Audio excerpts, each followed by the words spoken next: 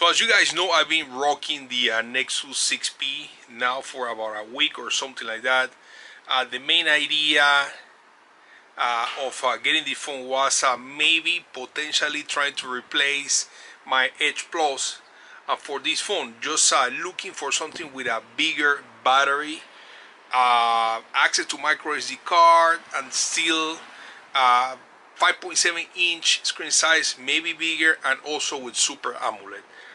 So as I said before, when I first got this phone, I was gonna do like a trial period and see if this phone was for me before I make a final decision whether I keep it or I'm gonna send it back.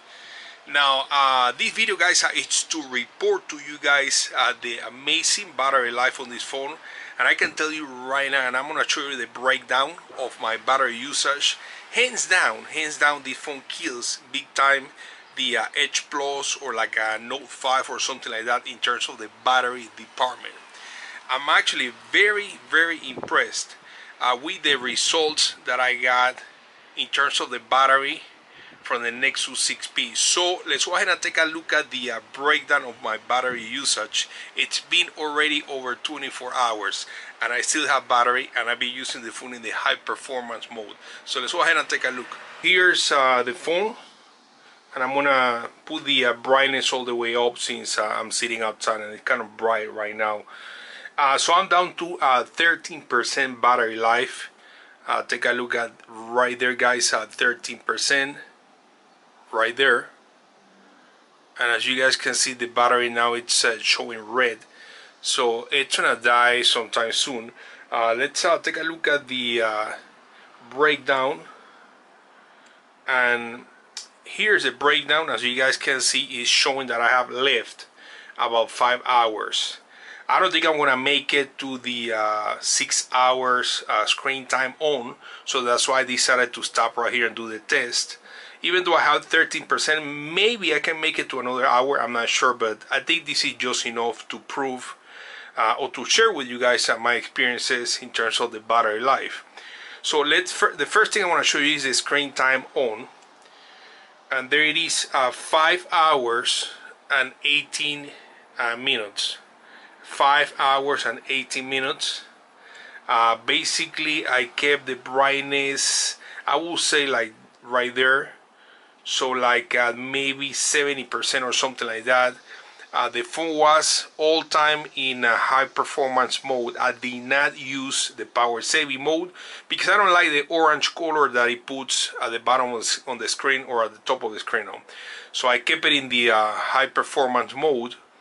And let's see here, voice calls, 2 hours and 41 minutes.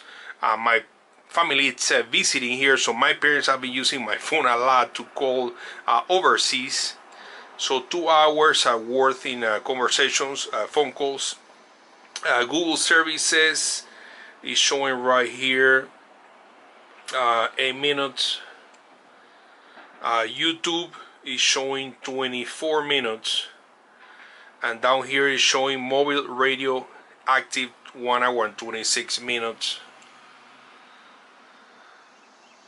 Let's see what else we have here. Standby, 1 hour and 60 minutes. Android operating system, 1 hour. Phone idle, 1 day and 2 hours. I'm assuming that will be when I went to sleep or something like that. Google Apps, 23 minutes CPU total. So obviously everything below it's gonna be less and less. This is arranged in the top to bottom.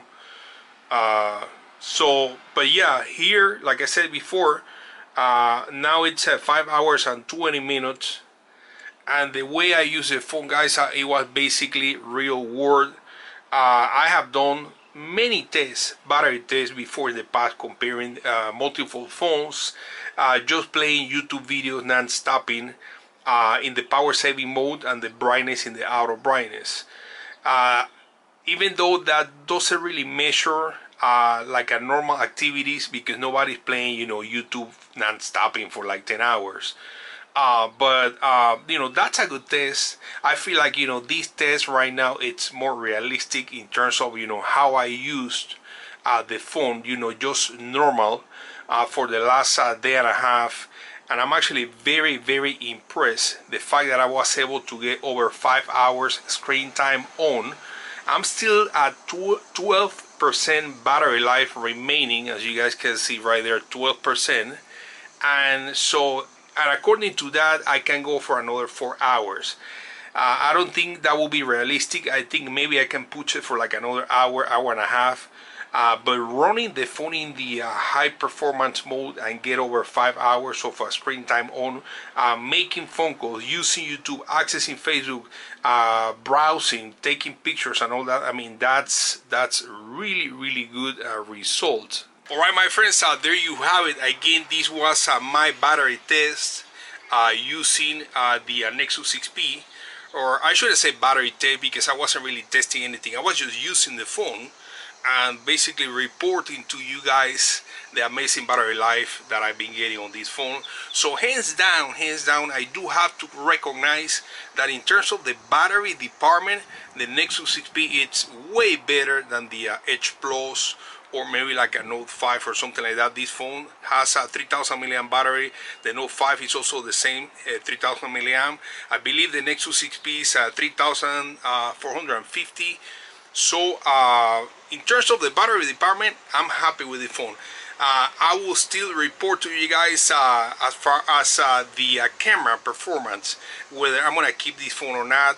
So until the next video, my friends, over and out. We'll see you later. Congratulations again to those of you that own this phone. Amazing battery life. See you guys later.